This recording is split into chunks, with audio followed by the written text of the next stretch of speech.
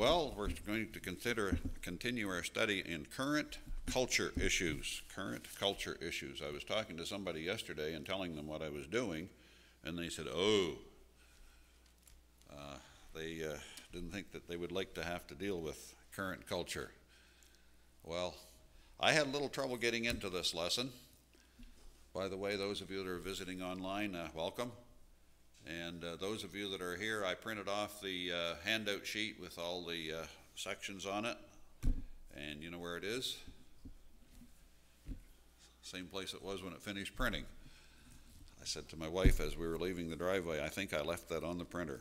My brain says I brought it, but I didn't. So you'll have to wait till next week to get it. Or if you want notes, you'll have to take them on your own paper. Current culture.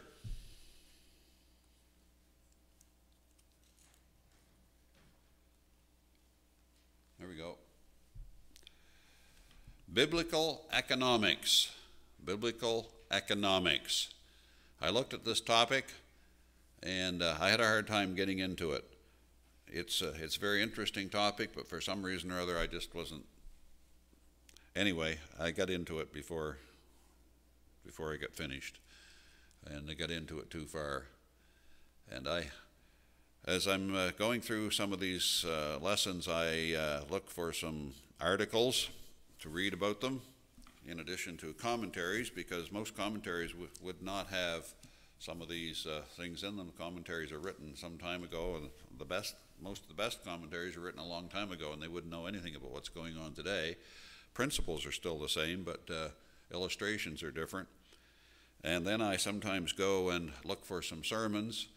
Sometimes I look for sermons from people who I would agree with, and sometimes I look for sermons from people that I would disagree with, because I want to see what they're saying about some of these things.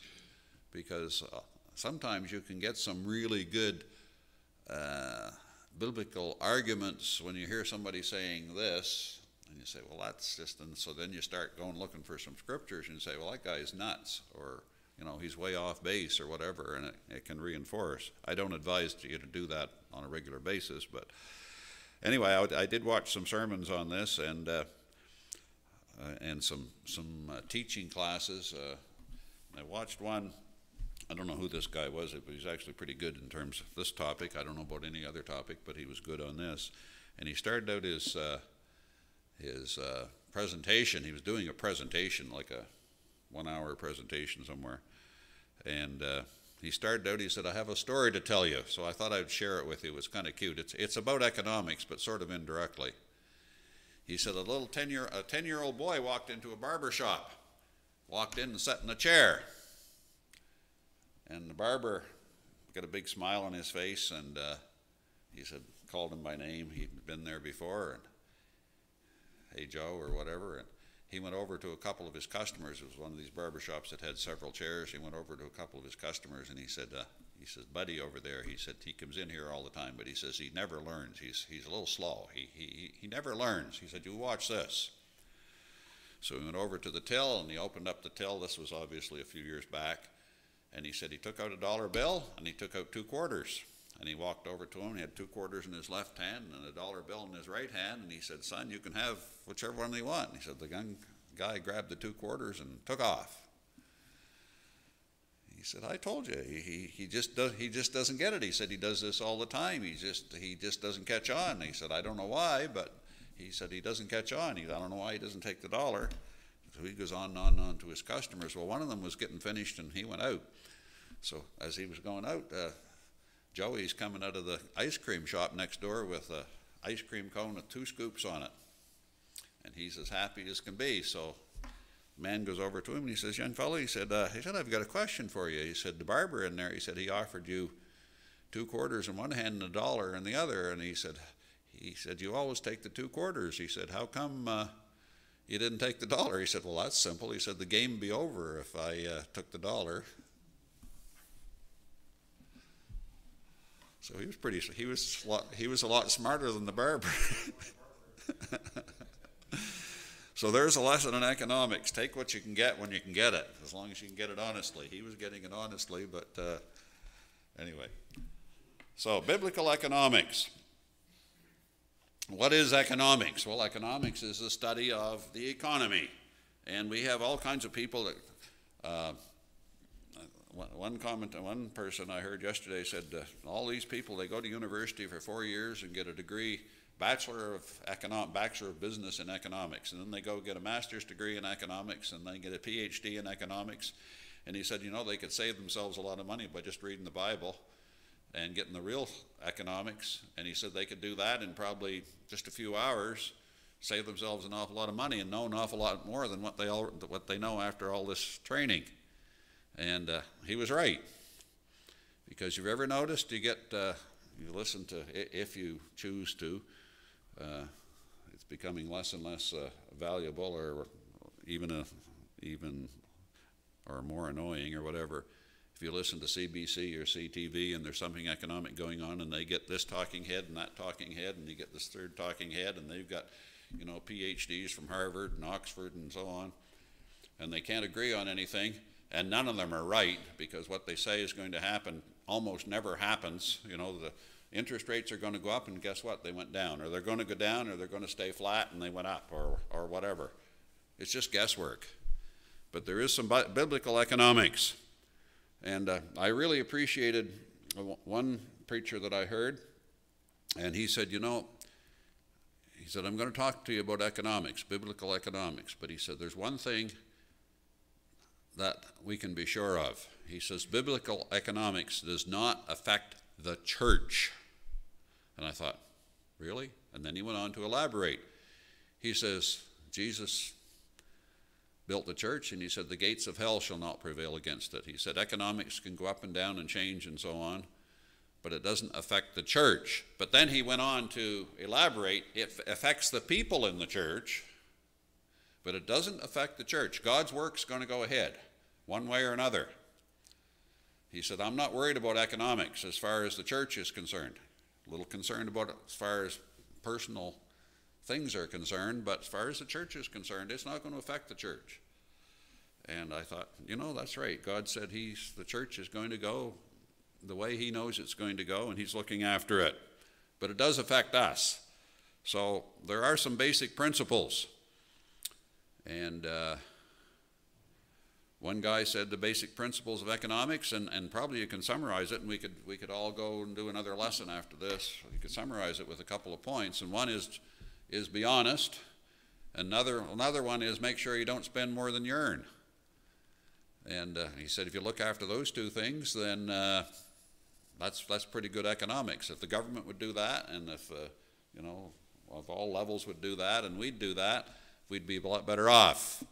But there are some basic principles here, and we need to sort of be aware of some of them, and we get bombarded with some economic ideas which are totally unscriptural.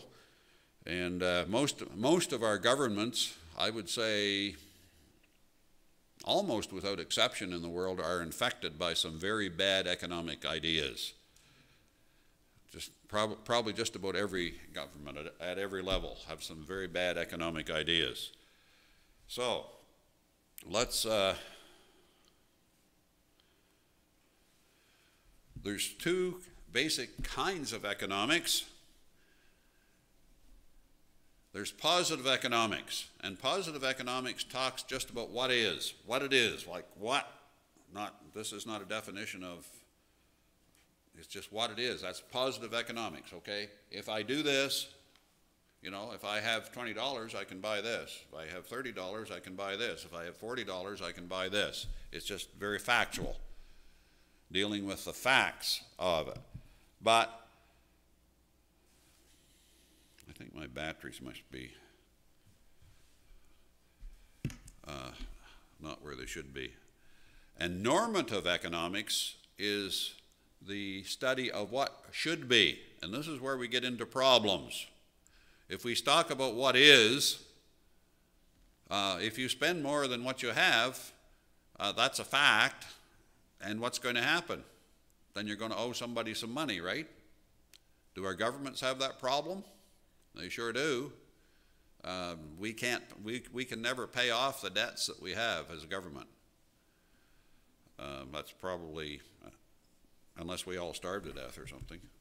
But normative economics talks about what it should be.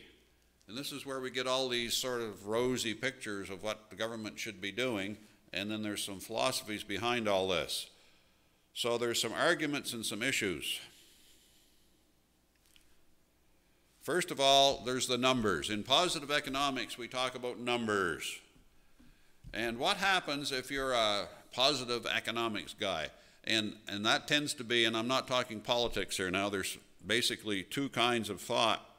And positive economics would be primarily people who are small c conservative. I'm not talking about parties here. I'm talking about small c conservative, the conservative philosophy that you should live within your means, that you should not spend money you don't have, that and so on. That would be a conservative philosophy. And then there's a liberal philosophy, and again, it's a small L liberal. We're not talking about parties. In fact, you can go to some parties in the world that the Liberal Party is the conservative party and some other party is the Liberal Party in terms of economic philosophy. So you can't go by capital L and capital C. And you go to other countries where there's a conservative party or a quasi-conservative party or a neo-conservative party, which has one name, and a liberal party, which has another name.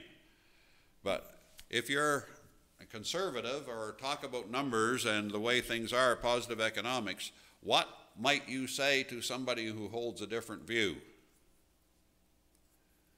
What might that person say to somebody who holds a different view from them? What might their attitude be towards them? They're wrong, yeah, okay. Yeah.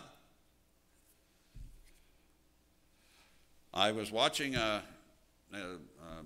news item the other night, or a news type program where there was some discussion going on, and it's rather interesting. It was before I actually read this in this lesson, and this actually happened. There were two sides. One was a conservative side and one was a liberal side, and the conservatives were calling the liberal sides ignorant. They said, you don't know what you're talking about. And they didn't. But they just called them ignorant. They actually used that word. And sometimes that happens. But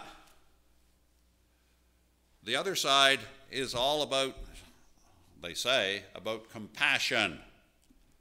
And they're all about calling the opponents, those who look at the numbers and say, this is what's going to happen. If we spend more money, then we're never going to be able to pay that debt off, and so on. That just happened in the United States here. They weren't talking about how much money they could save or anything. They were talking about how high they could raise the debt ceiling. Remember that discussion that just got done down there? We're not talking about what's good and bad. Just how high can we raise it? What can we agree on that we can raise it this high? And those who want to raise the debt ceiling and so on would call, and this happened in this conversation I saw the other night, these exact words, that they called the other people cold and heartless. One said, you're all about feelings, and the other one said, you're just about money and you don't care about anybody. Well, what's wrong with both of those arguments?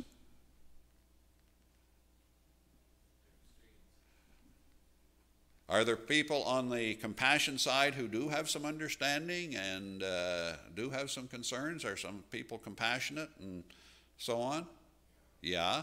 Are there some people who are compassionate or who are concerned about numbers who are compassionate? Yeah, there's both feelings on both sides. But in general, and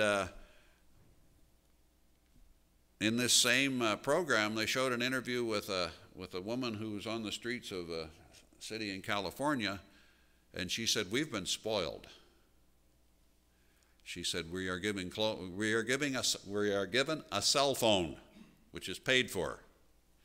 We are given clothing, we're given food, and we're allowed to sleep wherever we want. And she said, we're spoiled. Why would we change?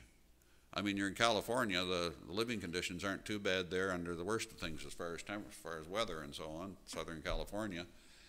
And sleeping in a tent wouldn't be all that bad, would it? It'd be a little different from living in northern climes. But These arguments go on.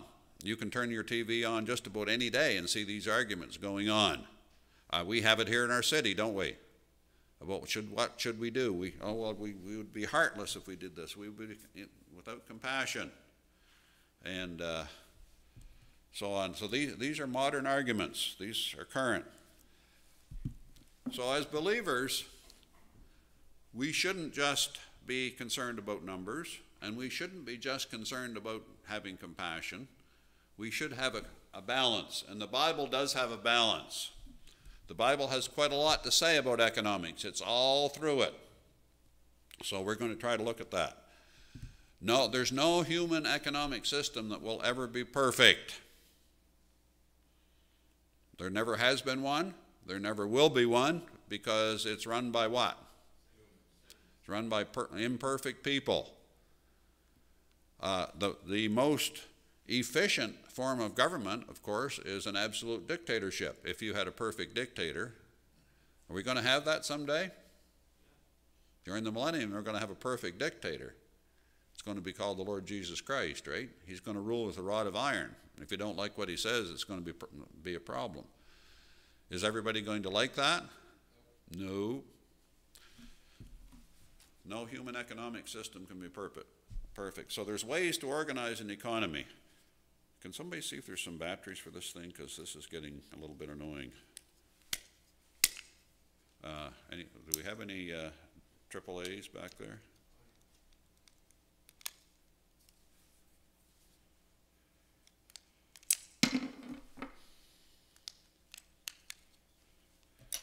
Okay, the first way to organize an economy, not necessarily the first in whatever, but is what's called the free market. Or what's another name for the free market system? Capitalism. And that's one way. What happens when a seller can't convince buyers that his goods are worth their money? What happens? If you have something to sell and you say, I want $200 for it, what if you can't convince somebody that it's worth $200? What's going to happen? You're not going to sell it, right? What if you invested in, if you spent a whole lot of money and made 1,000 of these things and you have to sell them at $200 in order to break even? What's going to happen? You got a problem, haven't you? Well, that's what's called the free market. Do I have the right in this country to go out and spend a whole bunch of money on something or other and make 1 or 2 or 5 or 1,000 of something and try to sell it at a certain price? I do. And whose problem is it if it doesn't work? It's mine, right? Now, what is our tendency when companies do this type of thing and they make a big financial mistake and all of a sudden they owe millions of dollars? What happens in our country? They go to the government and say, we got a problem here. We've got 25 people employed, and if we go under, they're not going to have a job. And what does our government do? Say, oh, too bad, we'll give you some money. How well does that work? Have we had some situations in this province in the last 25 years where that's happened over and over and over again? Have we had a single one of those that turned out well? I don't think so. We've had one? Which one was that? Did it? Okay, well, that's good. I'm glad there was one. I don't know what one it was, but I'm glad there was one. Okay, that's what the free market is. You make your decisions, and you take your lumps, or you take your money. What if you sell something for $200 and make $100 on it? Is there a problem with that? What if you made it for $25 and sold it for $200? Is there anything wrong with that? Not if somebody's willing to buy it, willing to pay for it. If you're a sucker enough to buy it, that's your problem, right? Do we do that? Do we buy stuff every day that's worth $5 or $10 and it sells for $100, $150? Yeah, we do every day. We all do it every day.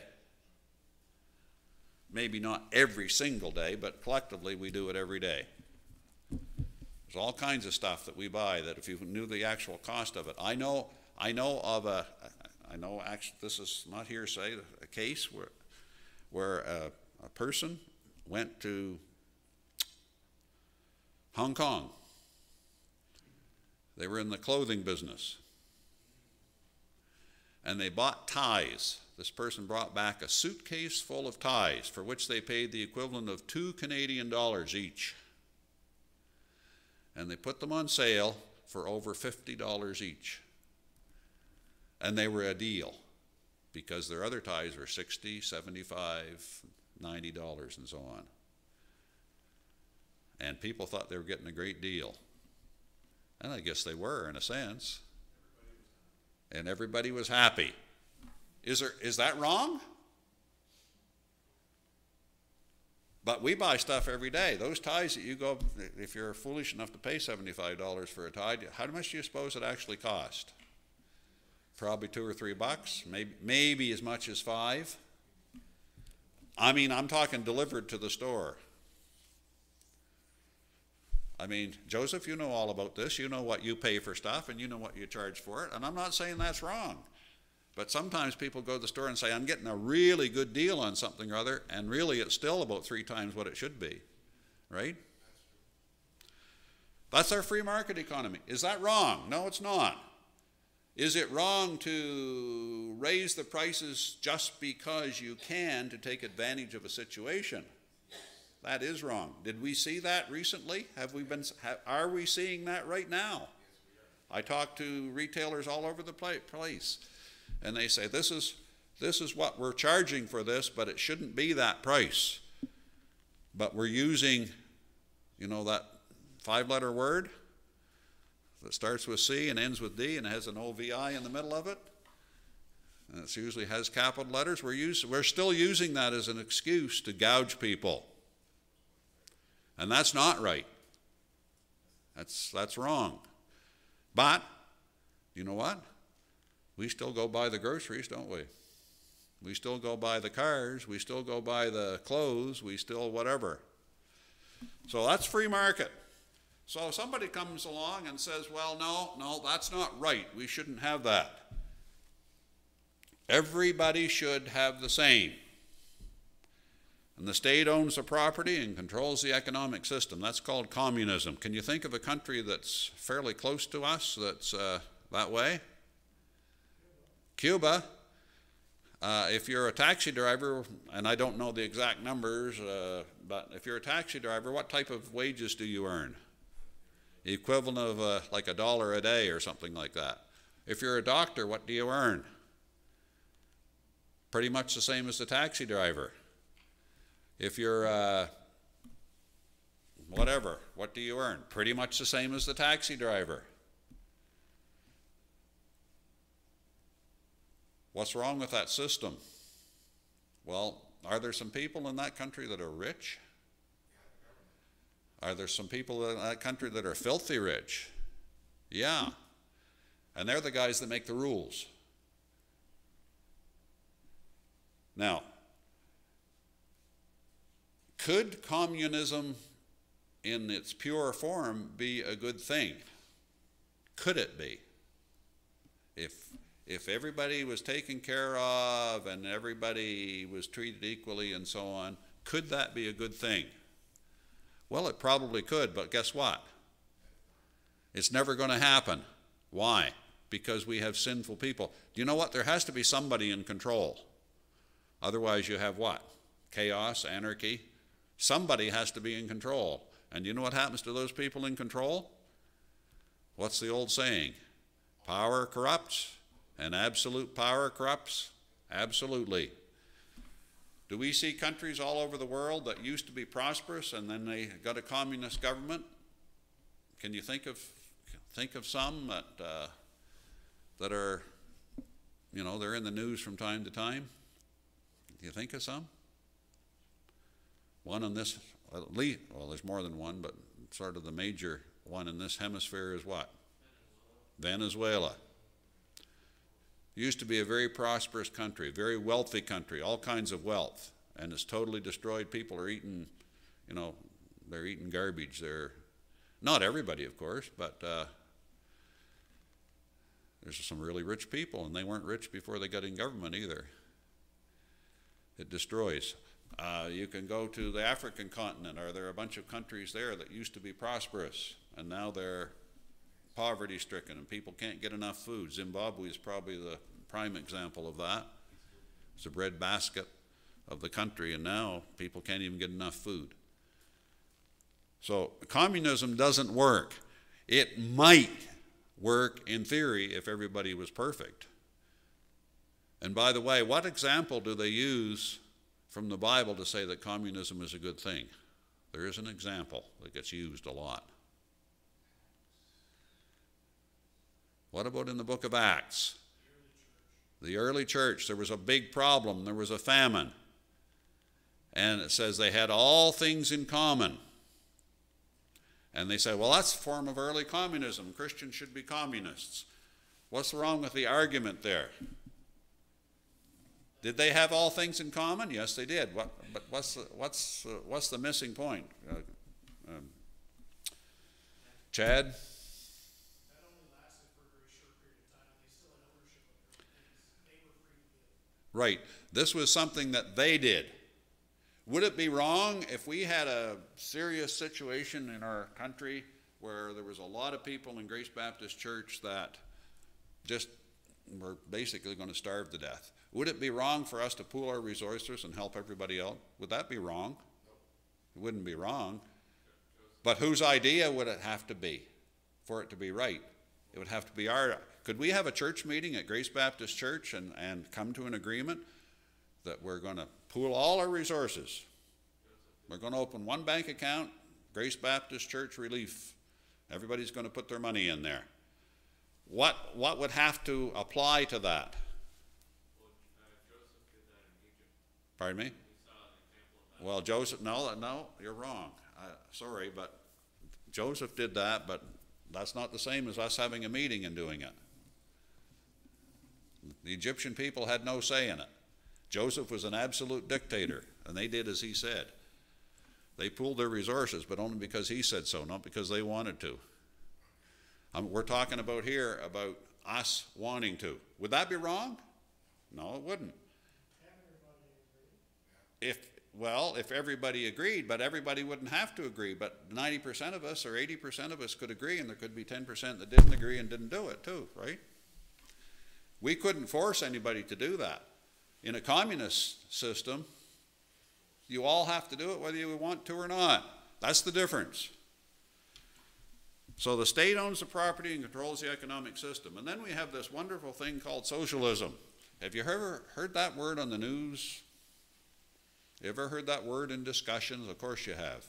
Do you know, the news avoids it quite often though. Do you know why? Socialism does not work. It never has, it never will. In socialism, you're still allowed to own things and operate things, but who makes the rules? The government makes all the rules.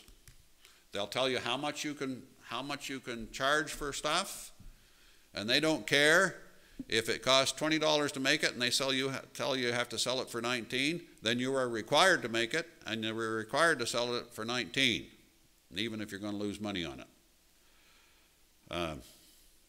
State owns the tools to produce the goods. They make the rules.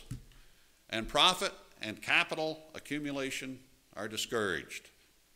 Have you heard the statement made by some fairly high-placed people in the world that said, we're going to bring in a system where you will own nothing and you will be happy? How many have heard that? Yeah, it's out there. And I could give you some letters that have said that. I mean letters as in WEF, that have said that. You're going to own nothing, but you'll be happy. We'll provide you with an apartment. We'll provide you with public transport. We'll provide you with clothes. We'll provide you with food, and you'll be happy. Well, I don't think so. But anyway. So those are basically the three forms of economic systems there are. By the way, has communism been around? Did it just happen in 1917 when the Bolsheviks took over Russia? Has it been around before? Yeah, there's examples in history where it was there and didn't work then, doesn't work now. Socialism, has it been around? Yes, it has.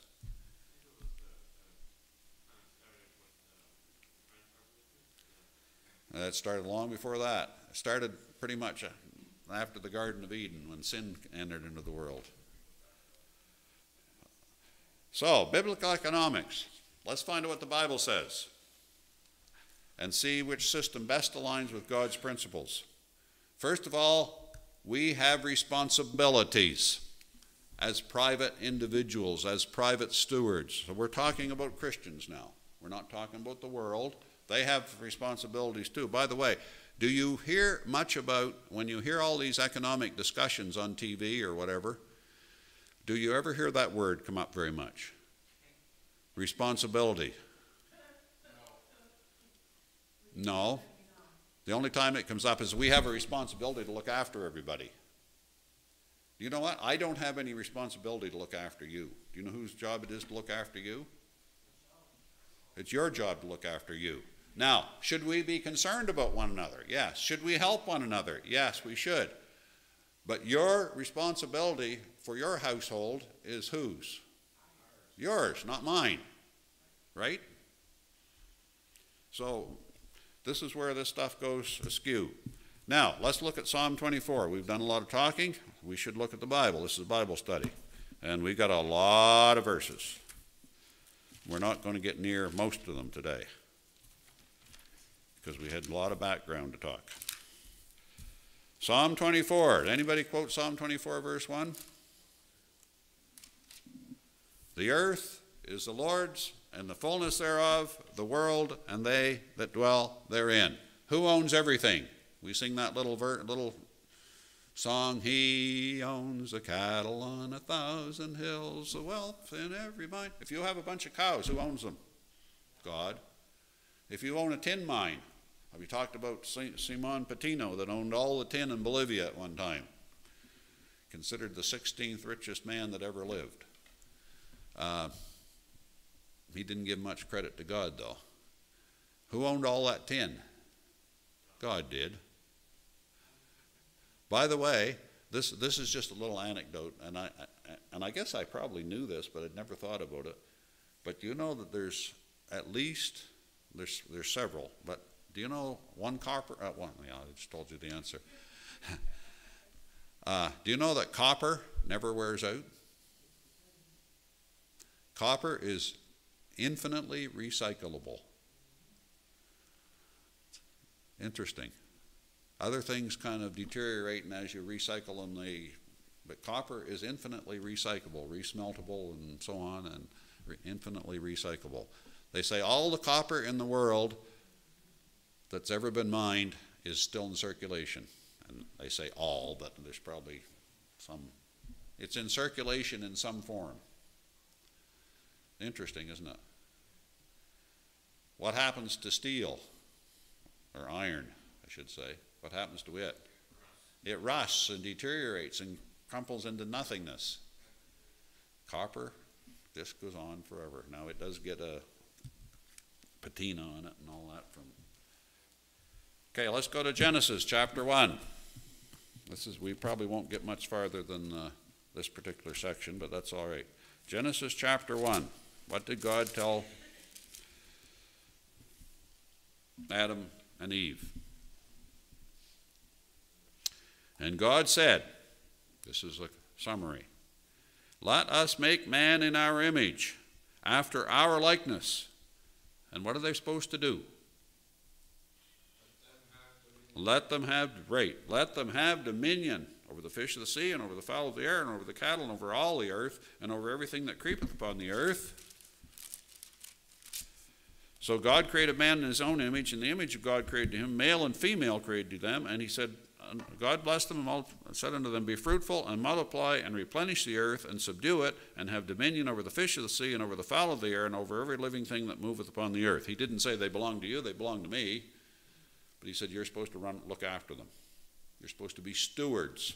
That's going to be our key word here. We're supposed to be stewards of God's dominion. God owns it. He owns cattle on 1,000 hills, wealth in every mind. But we're supposed to look after it. We're not supposed to destroy it. We're supposed to look after it. How well have we done with that down through the centuries? Not real well. We've done, I don't know what we get, maybe a C- on that or something or other, a D. But we certainly haven't done really, really, really well. Now, have we done well in using the resources? I mean, has it done well for us, the resources? But have we always done it in a stewardship manner? Or have we just kind of wasted a lot of stuff? Are we a wasteful society? Yeah. We sure are. And we're all there, aren't we? Sometimes we're forced into being wasteful. We don't have any choice, but we are a waste. Genesis 2:15. Let's see what God said there.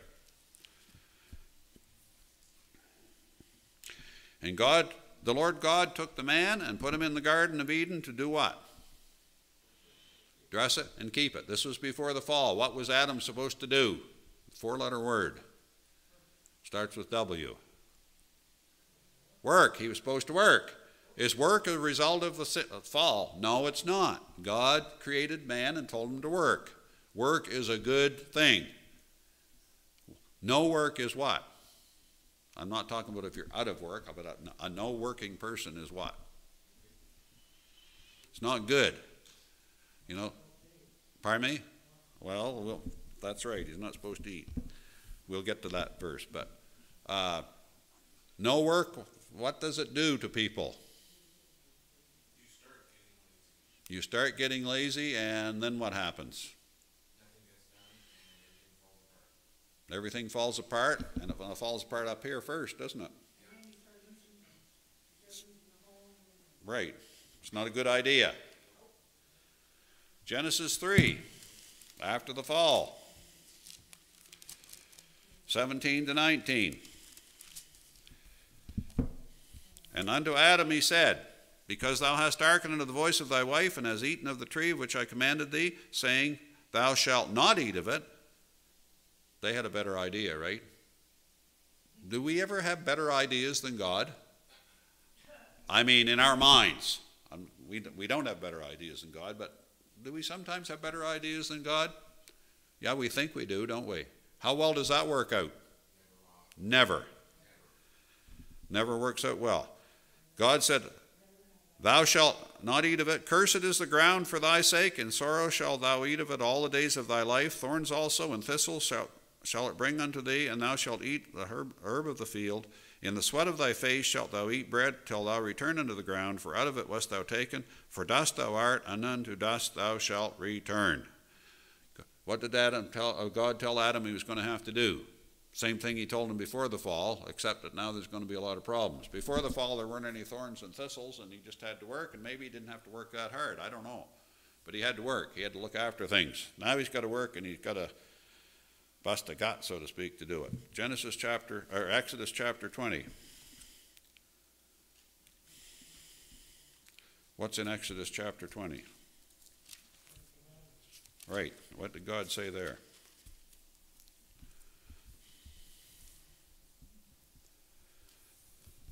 I didn't put this verse in, but what does verse 9 say? 6 days shalt thou labor and do all thy work. And on the seventh day you're supposed to rest. That's what he told Israel. But on verse 15, what did he say? Thou shalt not steal. What's the implication of thou shalt not steal? There's a lot more in that verse than thou shalt not steal, 4 words. What's implied there? If you can steal, what does that imply? It implies ownership. If you can steal something, somebody must have owned it. If they didn't own it, taking it wouldn't be stealing, would it? If it was just sort of common property. So that means that the Bible talks about personal ownership. It doesn't talk about common, everything being in common. Could we have everything in common? Yes, we could, but that's not the standard. Hebrews 20.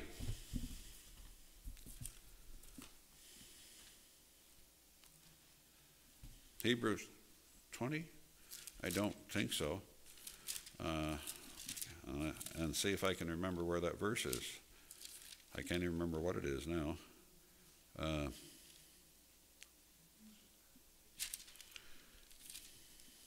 Is it 2? Maybe it's 2:17, is it?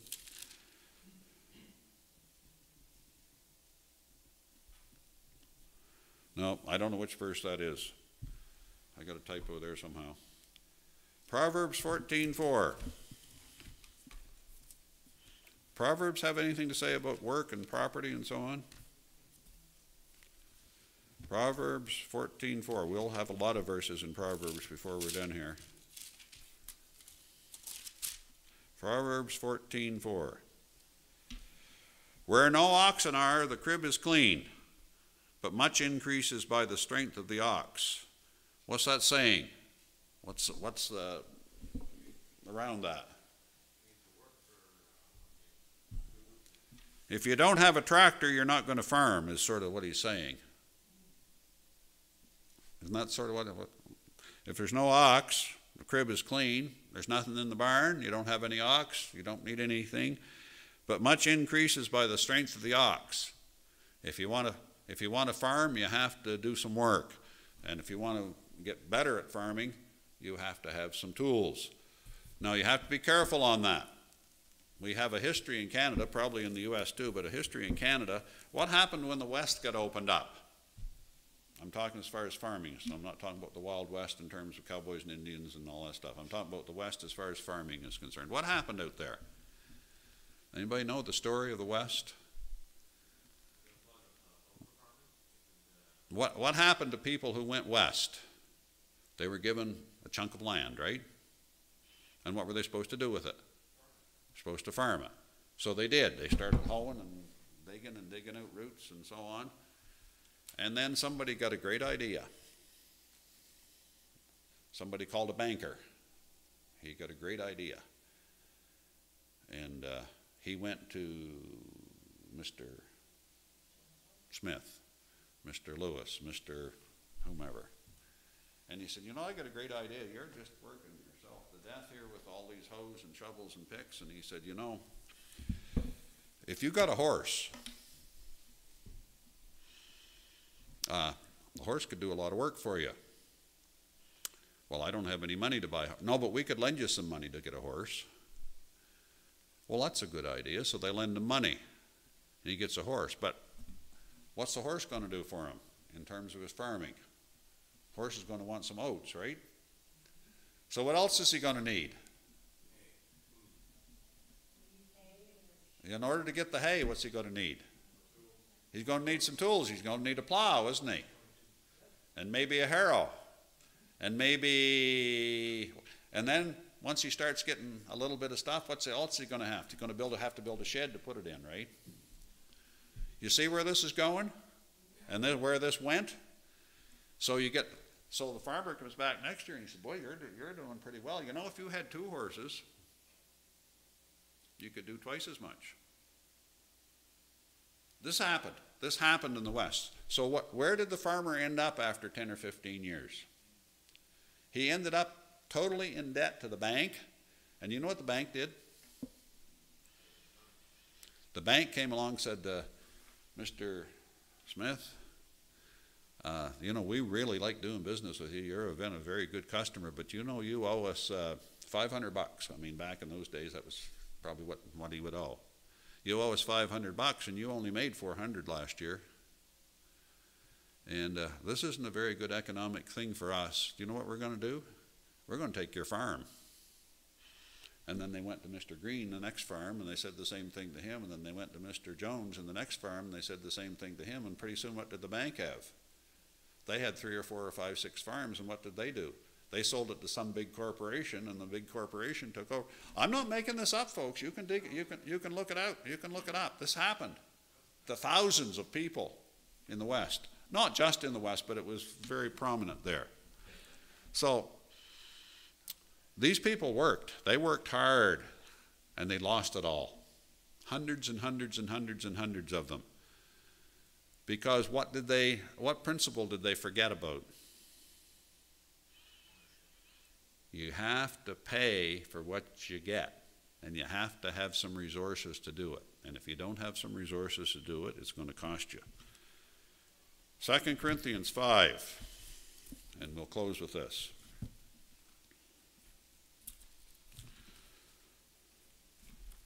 This is the root of all of our economic troubles. 2 Corinthians 5.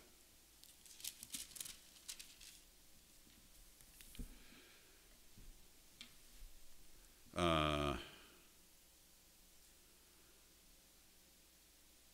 don't think I've got the right verses here.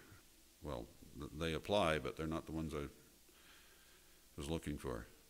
Wherefore we labor, that whether present or absent, we may be accepted of him, for we must all appear before the judgment seat of Christ. This is a verse that applies to our attitude and so on, but it's not the right verse. I probably got another typo here.